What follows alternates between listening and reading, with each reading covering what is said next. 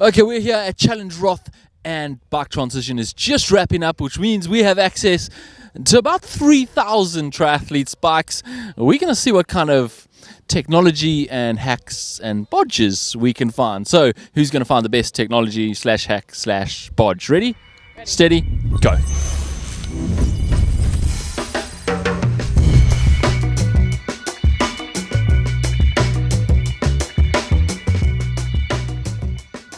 Well, here's a bike you don't see in the wild very often. In fact, I'm not sure I've seen one for a long time. It's the Sepo Shadow R with its revolutionary, it has no fork. Well, it does have a fork. The fork is just kind of like integrated into being horizontal, so it turns, the whole thing with the wheel. Apparently it's really aero, but it definitely hasn't caught on in the bike industry. It is a striking looking bike though. Very striking. Now this is seriously hardcore. I found a Canyon commuter bike here that just looks pretty simple. It's got flat bars and this is racked in an event where you have to cycle 180 kilometers. Hats off to number 2005. Pretty rad custom paint job going on this bike. Obviously a pretty wild bike in itself. It's the Ventum, but look at this. It says, well, Costa Rica Pina Vida. It's got a toucan down on the down tube, seat tube. I don't really know what you call it on the Ventum. We've got a little frog on the front here. Very nicely done. Obviously storage in triathlon is always a challenge and an issue, and we see all sorts of aerodynamic storage systems set up on the whole at the front of the bike, occasionally behind the saddle. Now this has obviously got space for 2 bottles behind the saddle, and then we have this. Now I'd say this looks more like a bike packing setup, and I'd love to know what's in there, but maybe a nice packed lunch for midway through the ride, or maybe a lot of spares. They're prepared for everything, I reckon, with that box. So we actually featured this a little while ago on our tech tour that we did in What the Tech on the show, because we saw it on Seb Keenley's bike, on his Scott. This is on a Canyon and an age grouper bike. It's made by Radsport Eberts. I'm not sure whether the 3D printing is made by them. I think it might be. But essentially, it's got 2 straws. One that goes into this actual compartment, which holds about 500 mils, and then another one that goes down into the frame, into the bladder that's inside the frame. And that obviously allows you to have one drink mix in there that you can refill through this top tube port, and then another one in here that you can refill from this port up here. So essentially you've got 2 different drink mixes that you can fill in separately and drink from separately without ever leaving your aero bars. Pretty cool tech. 3D printing going to the next level, and he's got his 3D printed computer mount up there too. Futuristic. If you like a good paint job, check this out. Hulkamania.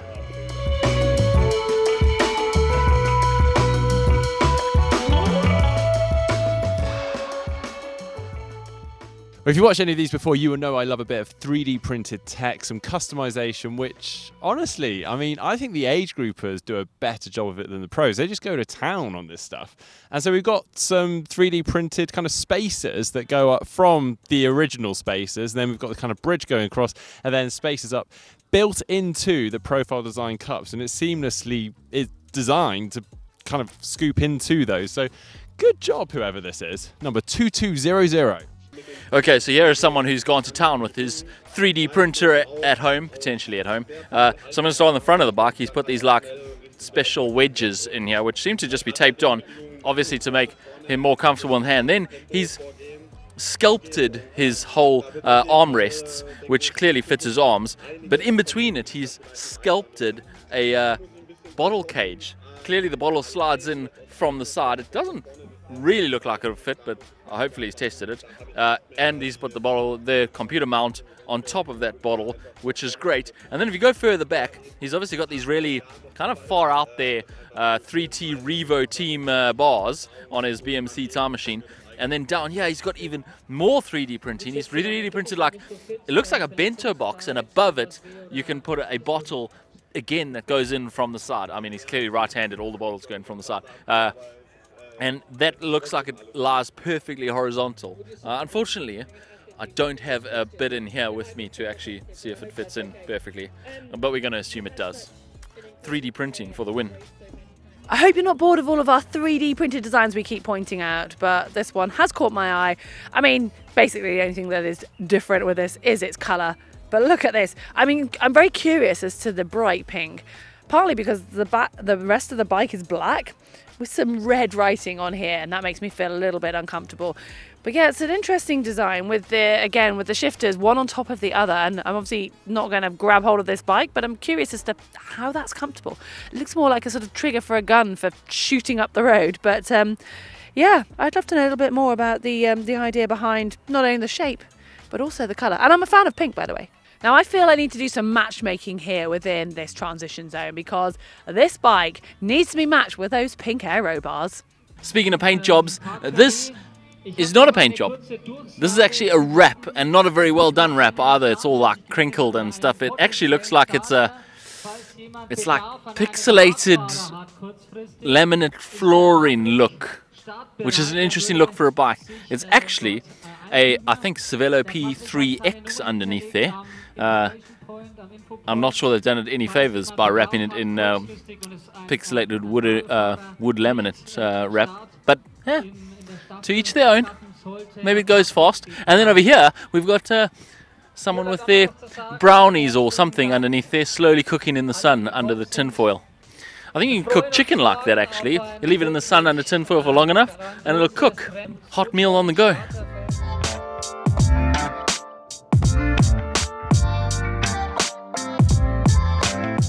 I've seen oval chain rings, but this is another level. This is basically square.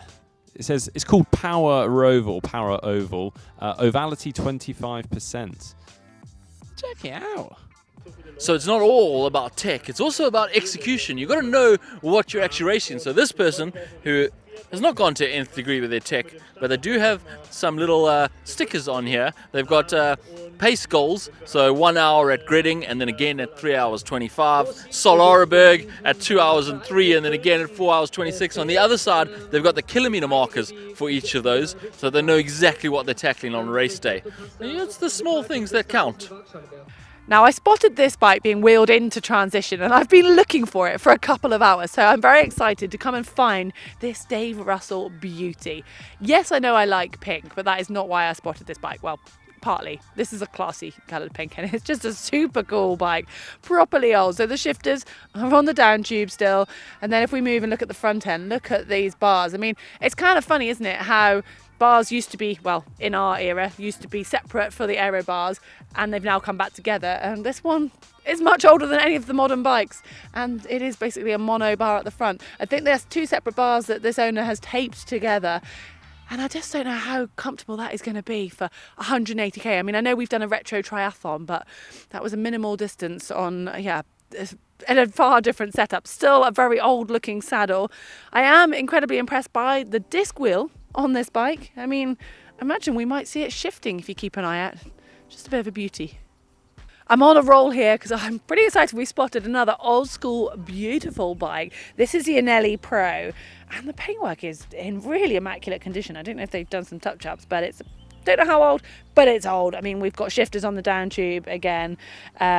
We've obviously got this rather impressive setup. I mean, this was state of the art back in the day, wasn't it? And now it's kind of funny, but I just admire anyone who's going to ride 180 kilometers in the aero position on this. I mean, you never know, it might be comfortable. They might have it dialed in. They might have even done a bike fit, but hats off to just keeping some retro bikes in this field, because we've got so many amazing new bikes, which are beautiful, but every now and then it's just quite refreshing to see something this unique. So here's the latest in aero tech. Duct tape. Yeah, he's duct tape over the ports on his helmet, which he might regret because it's going to be like over 30 degrees out there on the bike course, and the only ports he's got is this tiny one at the back. Someone might regret that duct tape. Or maybe he can just peel it off when it starts getting warm. Maybe it is technology. Alright, well, there is a lot to take in there. I hope you guys have enjoyed this walk around.